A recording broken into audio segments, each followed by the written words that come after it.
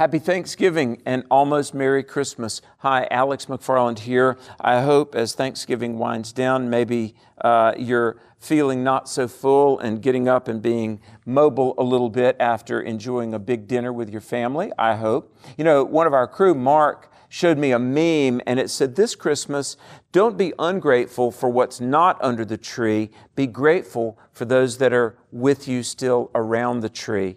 And you know, as we're thinking about gratitude, that reminds me of a famous minister named Vance Havner. Vance Havner was the guy that urged Billy Graham to become an evangelist. And late in his career, he took an interim pastorate. And one Sunday preached, and people thought that, you know, he seemed a little preoccupied. But after the sermon, he told the congregation, he said, there won't be an evening service because in the night, my wife Sarah passed away. And everybody gasped. How could you preach, knowing that you just lost your wife?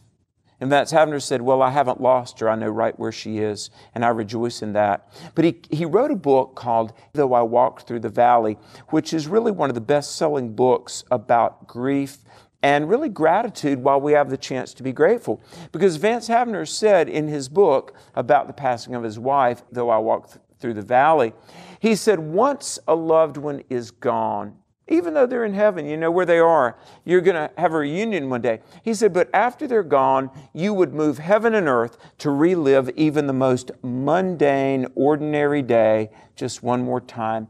So as we enter into Thanksgiving and Christmas, I challenge you in the spirit of Psalm 107:31, be grateful. Oh, that we would give thanks to God. You know, it always kind of makes my heart heavy on Black Friday, you know, where the stores, they supposedly do enough retail business that for the first time in the year, they're in the black. And, you know, we're celebrating Thanksgiving. We're anticipating the coming of the Prince of Peace, and yet people are in the aisles of the stores slugging it out over a flat screen TV or some material good. Oh my goodness, we've got to get our priorities back on track. And I want to tell you, you know, in my own life, I don't really remember any presents. But I remember my grandparents that loved me. I remember mom and dad. I remember pets we had that would play with the Christmas ornaments. If you think about it, it's not the material stuff of life.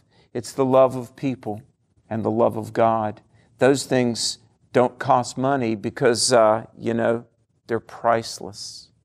We got a lot to be thankful for, don't we? So going into this Christmas season, please know that I'm grateful for you.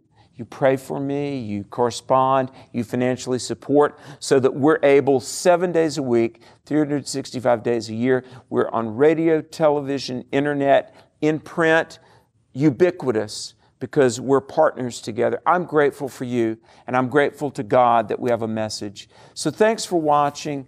You can find us online at alexmcfarland.com.